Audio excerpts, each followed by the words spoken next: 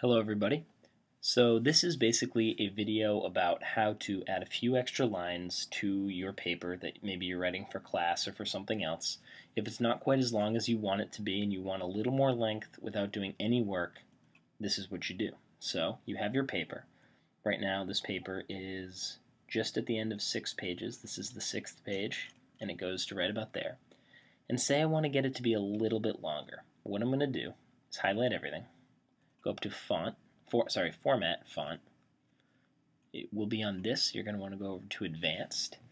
And then see this spacing right here? You just go to By, you press the up number, 0.1. And then up again, 0.2. Now, 0.2 is good because it's not too much, but it's not too little. So check out what it's going to do. It's going to increase the size of the spacing between your words. So this is going to add a couple extra lines, see? So I've gone from about here to all the way down here. So you can actually add a decent amount of size to a paper if you need to get a couple extra lines and you don't want to write, say, another paragraph. So this is just a simple little technique that you can do when you're writing a paper for class. Thanks for checking it out, guys.